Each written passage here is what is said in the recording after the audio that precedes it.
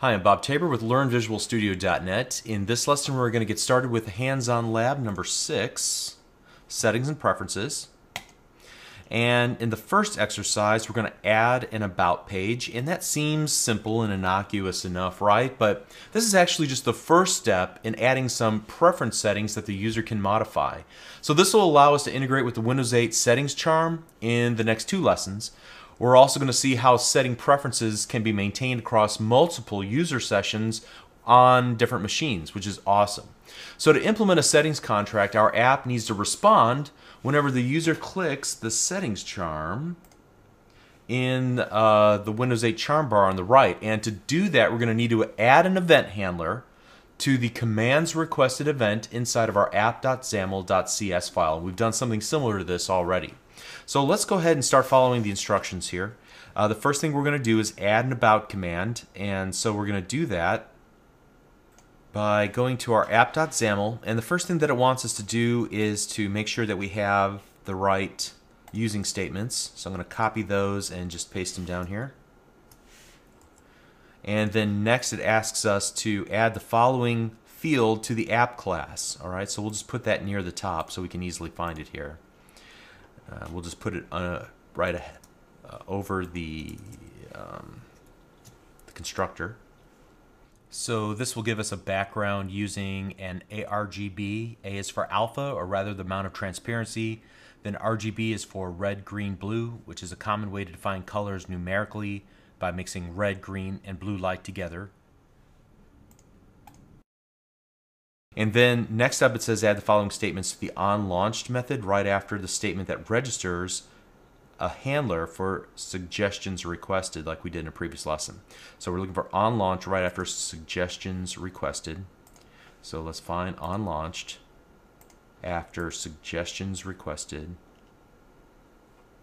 So right here.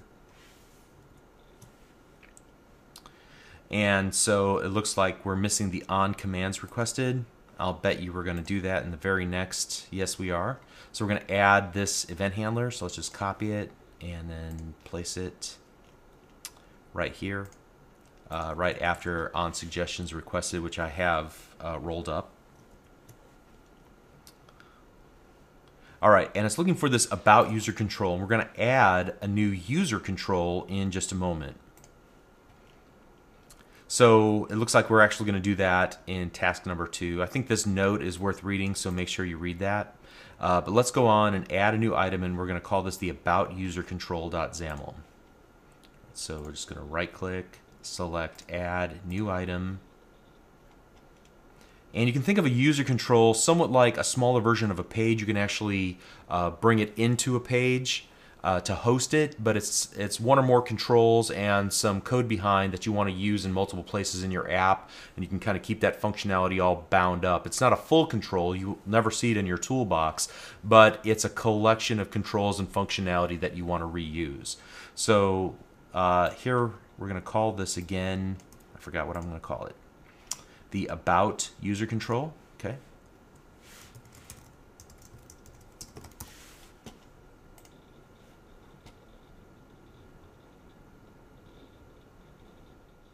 So real quick, let's just talk about this on commands requested. Basically here we're handling this settings command. It adds the word about to our settings page so that somebody can click it. And when somebody does click it, then what we want to do is add one of these settings flyouts. Now this is from the Callisto controls that we added earlier. And so here you're setting the content to a new instance of this about user control, and then we're going to set the header and the background color and the header text for the settings flyout. And the simple job of this flyout is just to basically appear as a panel on the right hand side of the screen. Okay, and we do that again by calling the isOpen, and that's all we're doing. And then once we have the about command and what will actually execute, so this handler, this anonymous method that will create the settings flyout from the Callisto controls. Then in this last line, we add the new about command to the application commands, and this is what will allow our about menu option to appear in the settings page for our app. Okay, so inside of this new About User Control, what we want to do is just create a simple title and then a little subtitle here with just a stack panel around some text blocks. And that's easy enough. So let's go ahead inside and get rid of the grid. And we're going to put a stack panel. Remember I said we could use either a grid or a stack panel. So we'll just get Callisto Cookbook and the trial version.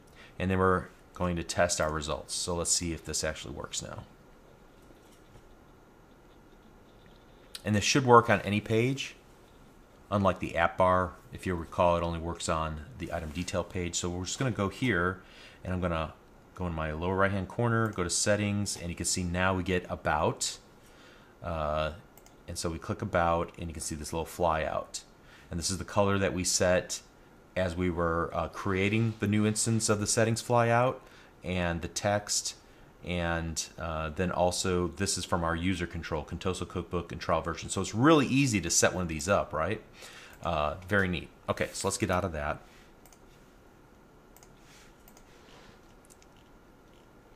Okay, so that's all we're going to do for right now. It's enough work for one lesson, but I think it's important to understand the process here. Whenever we want to respond to something from Windows 8, we're going to set up an event handler, and then we're going to, in this particular case, just create a flyout in C# where we can add settings and things of that nature that they can change, and we're going to do that in the next couple of lessons. All right, so we'll pick it back up in the next lesson. Thank you.